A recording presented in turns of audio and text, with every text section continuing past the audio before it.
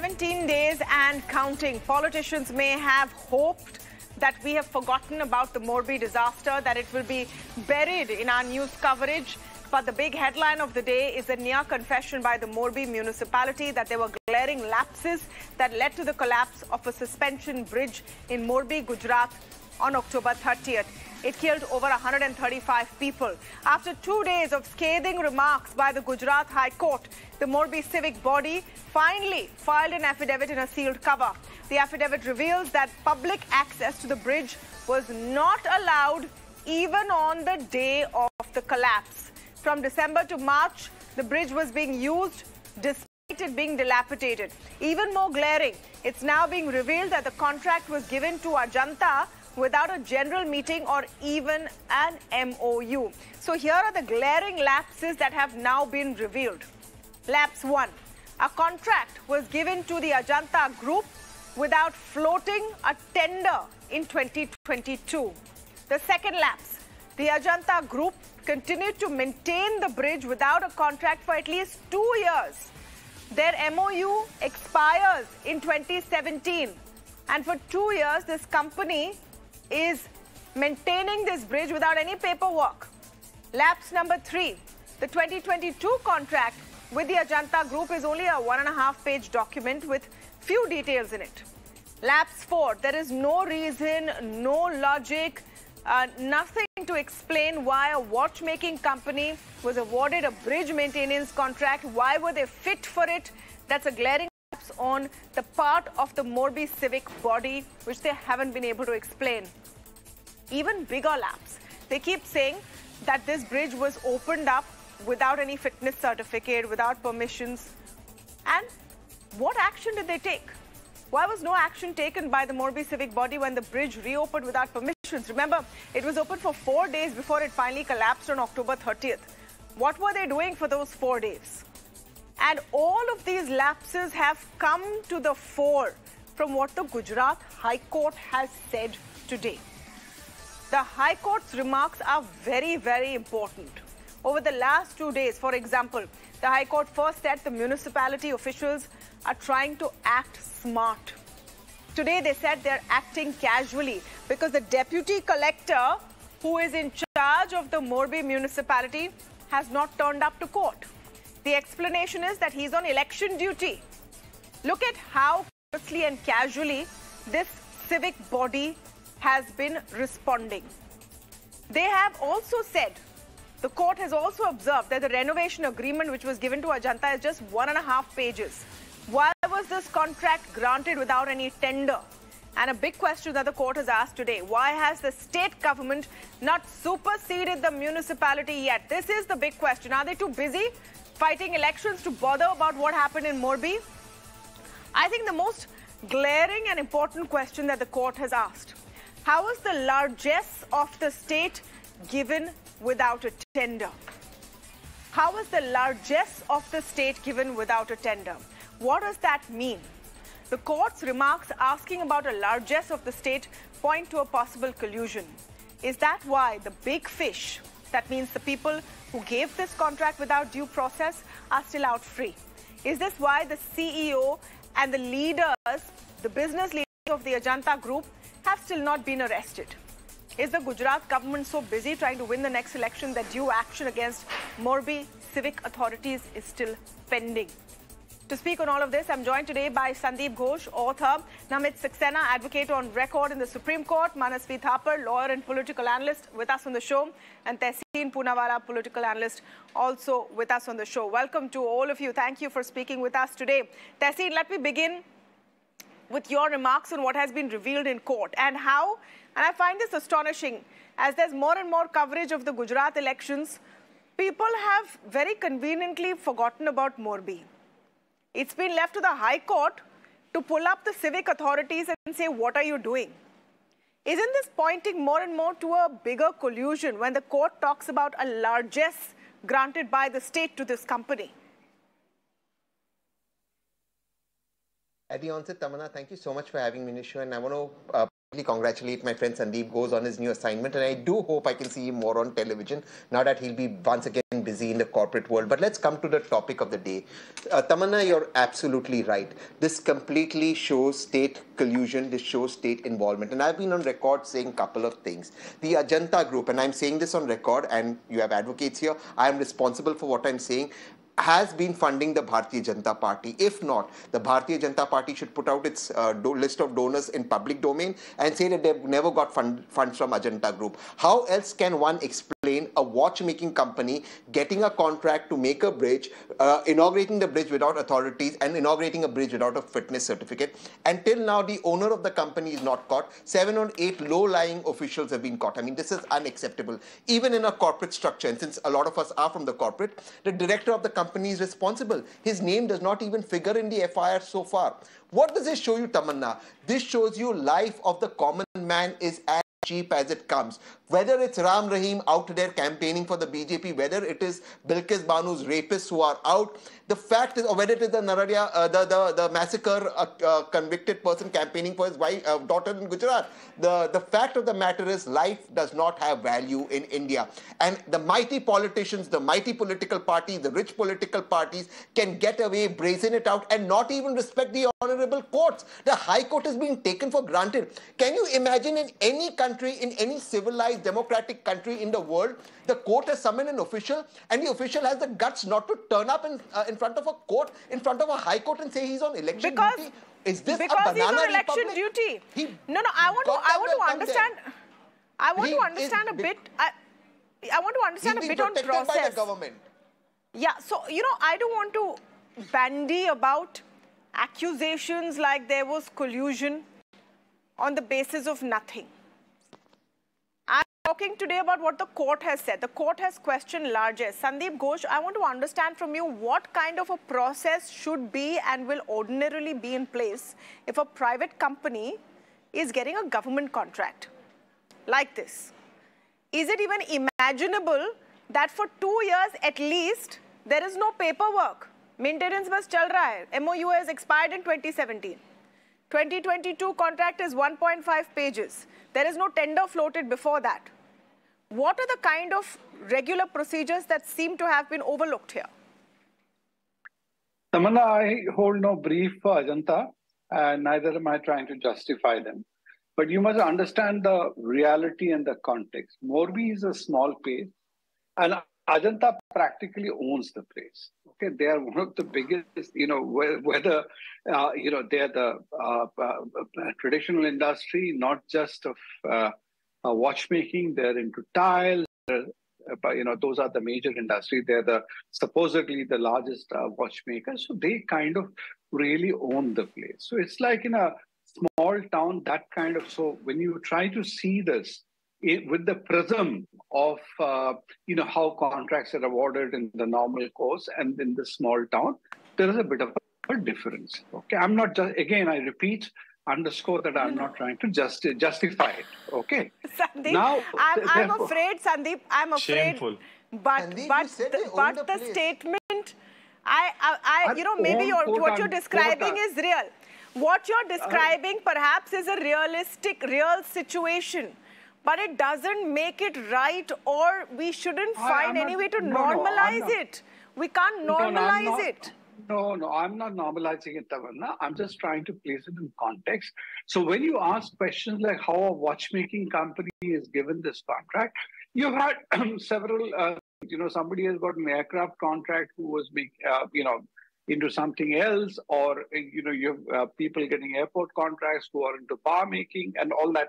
So that is not the context. You can be a conglomerate, you can have the expertise, or you can acquire the expertise to do it. But here, as you say, it's a very, very callous approach, because it's everybody, it's like in a small town, हमें कुछ करना है, so I just ask the biggest man, अच्छा आप ये करवा दो. It is in that kind of spirit they have done it. And again, I repeat myself, I'm not justifying it. I'm just trying to put it in the context of how it has been done. And that is the problem, that we take these things so casually that ठीक है, bridge बनाना है और bridge repair करना है, तो हमारा XYZ Devendra भाई हो और जो भी तहसील भाई हो उनको दे दिया. Sandeep, 1 minute. I understand that you're giving a May I have context a of response since you took my name? No, I yes, took I'll your come name, to it you. didn't- 1 minute. As an example, I'll come to you. You can respond. Even, Manasvi wants to respond. But I just have one counter first to Sandip Ghose. It might be Morbi Municipality. It might be the smallest place, the most far-flung place anyway. on the map of India. Does Indian law process not extend there? Of course it extends. I'm just trying to put the context, over there. How I'm not trying to justify it for even a second. I'm saying that is the problem in our country. You take these things for granted, and when there are lives of hundreds of people which are involved, we are not taking these things seriously, and therefore any intervention by court or any intervention by authorities is not only called for, is absolutely essential so that people don't take these things in that way. You've got several instances. We've had instances since I come from the construction industry in aluminum plants, power plants, when you've had a collapse, you've had collapses of building because of these kind of very casual awarding of contract, not doing the due diligence, not putting these safeguards in place. Now, you've actually set the tone and set the stage for the next leg of questions that need to be asked. And you're actually underlying the point we've made. If Ajanta Group, quote unquote, owned Morbi, and then they got this contract, did this largesse come for free? Manasvi Thapar. Isn't that the question? That the Morbi civic body granted this largesse to a company that owns the place for free with no quid pro quo? I don't know, in a democracy, how can someone own a place? And no one is so big that 130 plus people die and you own that place. I am ashamed. While sitting here, if I have to hear this, that someone owns the place, that's why he has the guarantee, that's why he's given an opportunity to ruin 130 plus families. And you are okay with it. I am ashamed. How could this own shabd could actually come out? You own that place? Really?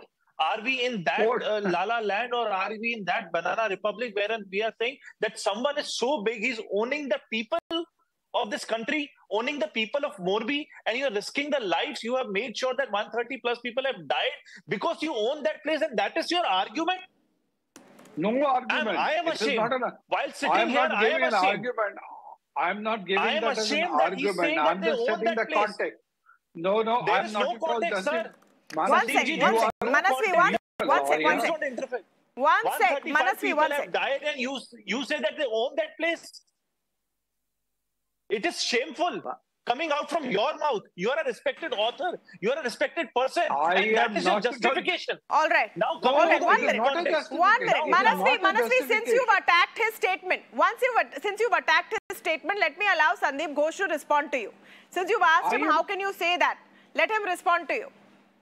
I am not at all saying that they justifying it in any way, Manasvi. I am just trying to put in a context. Let's say there is I don't want to, now that you're trying to hold me to my words, there are cities which are dominated by a particular, let's say, an industrial house. Anything happens there, people will automatically go to them. I'm not saying that they ought to go to them. I'm saying that is the malaise of our situation. If kahan pe kuch karna hai, whether it's a political party or a municipality, वो जाके अपना कोई पहचान वाले के पास जाके बोलता है आप करवा दीजिए ये काम. That is what I am trying to say. If I don't want to again take, no, let me complete. Let him speak and then you respond. Manasvi, let him speak and then you respond. There are places, without taking names, there are places which are named after, industrial houses. So those places, they are really running the thing. So it is not because I'm not trying to justify it.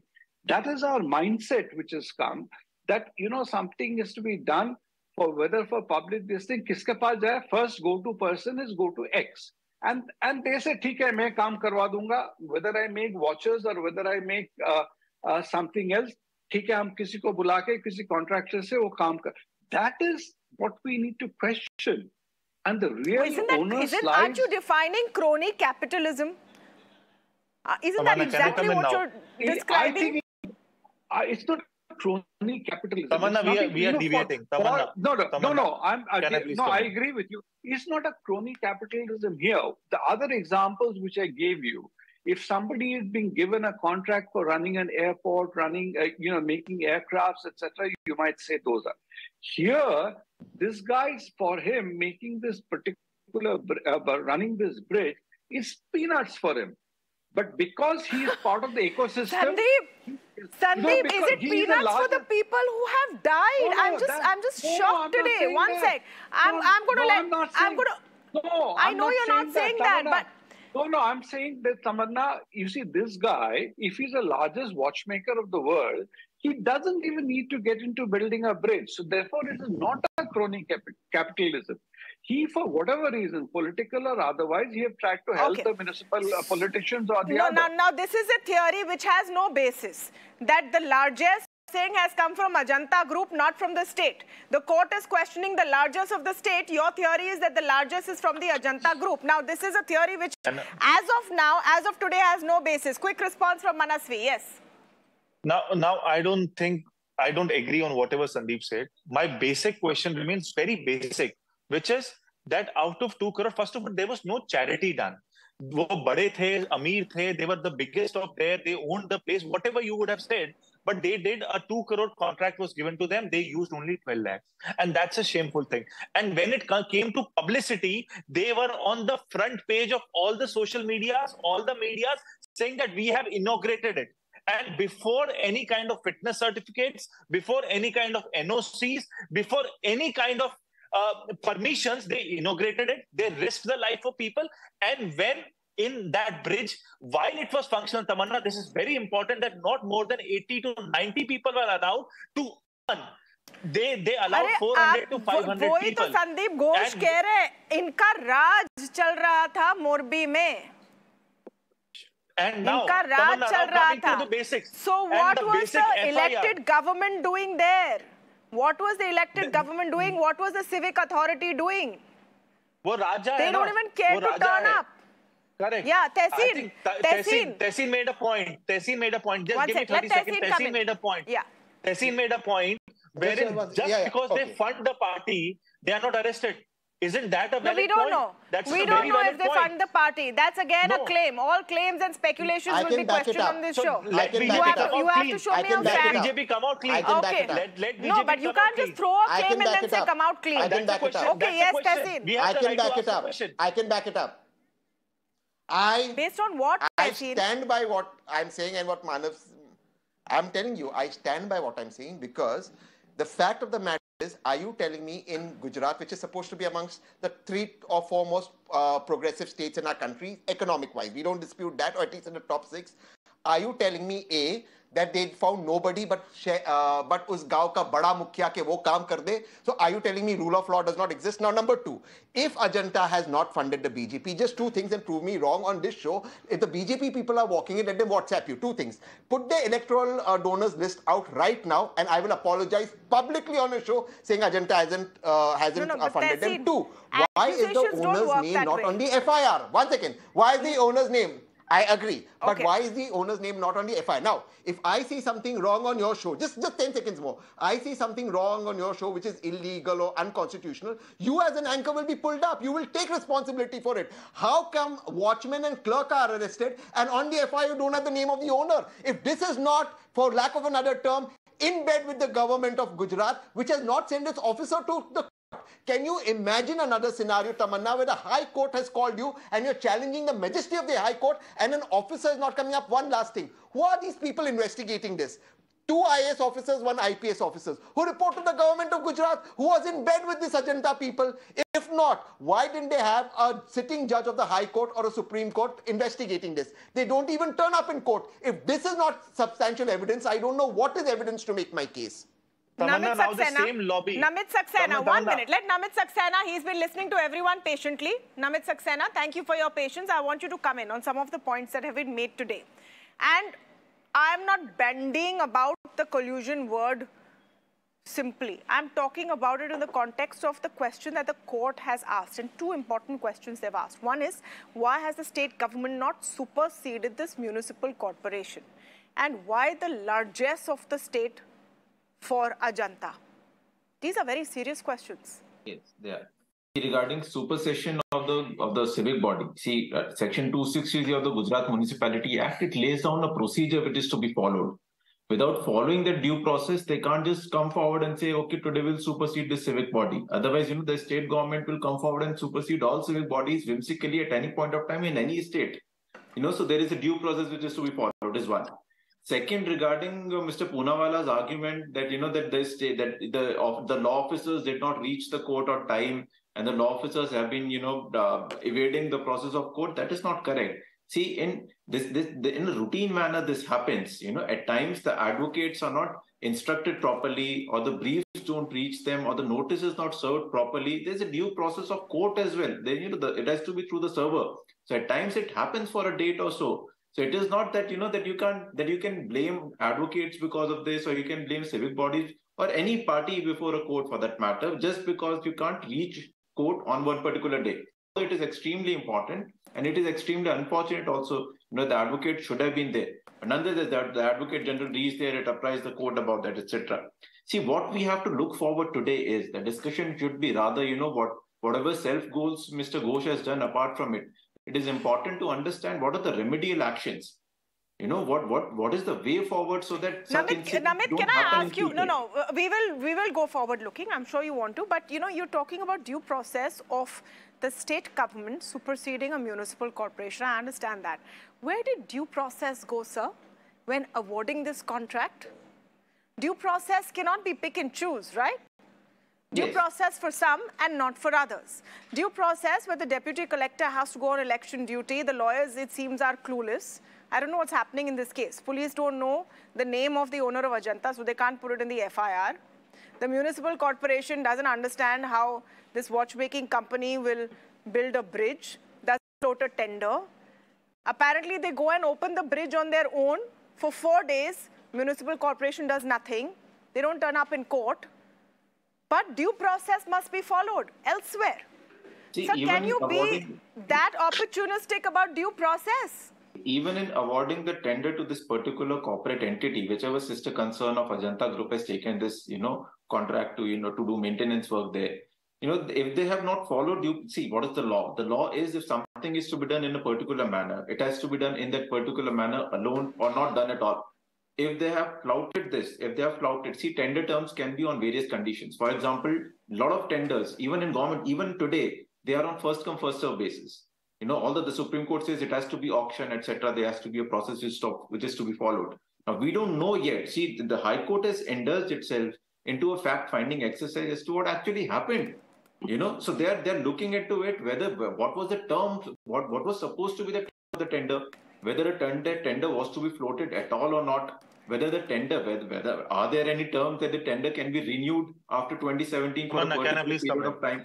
So this is going to take some time. We have to, hold on. Tamanna, I think, okay, Tehseen coming in. Okay, Tehseen coming. Yeah. Okay, Tehseen and then Manasvi. Let me just come to Tehseen first and then Manasvi. Yes, Tehseen. I'll just take one line and let Manasvi take over. Namit is a fantastic lawyer. If I'm ever in trouble, I would want somebody like him to defend me because he can really turn this around. But here's the fact. Namit, at the end of the day, this wasn't even a contract that was signed. This wasn't a legal document. This is an MOU. An MOU has no legal standing. Now, this proves collusion more than everything else. Let's look at the pattern. Tamanna, 30 seconds. Just 30 seconds. There's an MOU which basically, just 1 second. Exactly, it has no legal standing. Now, A. B. Who's responsible to investigate this massacre? And I use massacre very responsibility. IS and IPS are responding to the government. 3. When the courts take over, technical reasons are used for the officers not to come before the court. It was headlines in every single newspaper, English, Hindi, Marathi, Gujarati, that the officers have to be summoned. You cite procedure. 4. There is clearly no cooperation and the owner of the company is not named in the FIR. If this doesn't show collusion, Namit, what shows? Please tell me that, sir. The owner of the company may not be necessary to be named in all the FIRs. Company as such is an accused. Why not? So owner, Why not? Why not? If Reliance is made and accused Who is the guy signing? Money will made and accused by name. So it does not work like this. You know, the owner just takes the money home, sir. It is Namit, not the like, owner Okay, Manasvi wants to come in. 1 minute. Manasvi wants to come in. 1 minute, Namit. Manasvi wants to come in. Yes. Tamanna, Yes. 135 people have died, but the owners are not to be named. Now, here comes for the accountability. Namit, 1 minute. Here comes for the accountability fact. Civic body is not accountable. The chief minister is not accountable. The home minister is not accountable. The collector was not accountable. The Ajanta who did the renovation is not accountable. This is the most interesting case wherein no one is accountable. Everyone is busy in elections, but when it comes to lives of 135 people, no one is holding any accountability. And now we have people here who are defending, not only here, every channel I have seen, I have debating that these are the same people. If this incident would have happened in Rajasthan, in Delhi, in West Bengal and non-BJP ruled state, they would have been the first people to say, CBI ko de do. Give this investigation to CBI. The state government has failed it. Where is this Ajanta guy? And now, when we say that this person is not to be named in FIR, the question which comes to my mind and the minds of the 100,000 Namit did not say it should not be named. He's defending the fact that they're not named. 1 minute. Yeah, now we are giving them a green route to leave this country. Knows the law. Namit, building collapse होता है उसको construct करने वाला CEO अंदर जाता है okay Sandeep Ghosh 1 minute we started with Sandip Ghose who set the cat among the pigeons 1 minute let me go to Sandip Ghose to leave this country. Namit, you and I both are lawyers. When a person is not named in FIR, don't we give that accused, who's prima facie an accused, a green way to leave this country? Are we giving them a clear path? This is a question of my conscience and your conscience. This is not about procedure. You know, the problem, I'll tell you what the problem is. 1 minute. You know, in a panel of lawyers, I'm really finding it difficult to make myself heard. Please, gentlemen, please, let me go back to Sandip Ghose, who set the cat among the pigeons. Bottom line, there might be some explanation or the other, not justification, but explanation of why this happened. My question is 17 days later, after every top functionary of BJP coming and saying that we are going to take this to the logical conclusion ahead of an election, precious little seems to have happened. Can we agree on that? Whether owner was named in FIR or not, there seems to be a lackadaisical attitude to bringing this to a logical conclusion. Why is that? Tamanna, there is no dispute on that, no argument on that. Okay, and Mrs. Saxena might say, I'm scoring self-goals. I have got nobody's brief. You know, I'm an independent, this thing. I'm just trying to put the reality. First of all, what you're saying, we all know why it is not being done. It's because of the elections.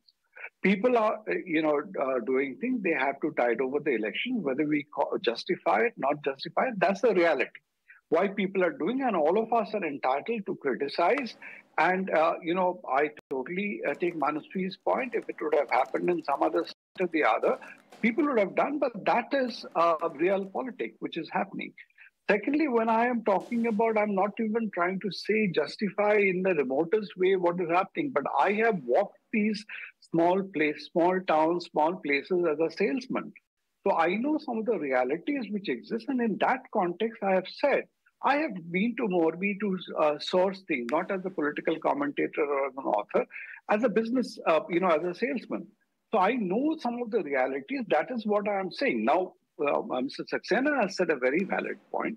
You just can't assume because it was given to Ajanta. We don't even know how the legality, how they have structured it. Every Reliance company doesn't have an Ambani at its head. They may be having other people. So legality is this thing. But again, not obfuscating on the fact that this delay, whether it's for taking the Ajanta owner or anybody else who's been responsible for that project, they're all political. That is happening. And that is why all of us are entitled, not only entitled, obligated to question this. And I'm glad, absolutely, whether we agree or not, the court has intervened. Absolutely. The court, remember, the court has intervened.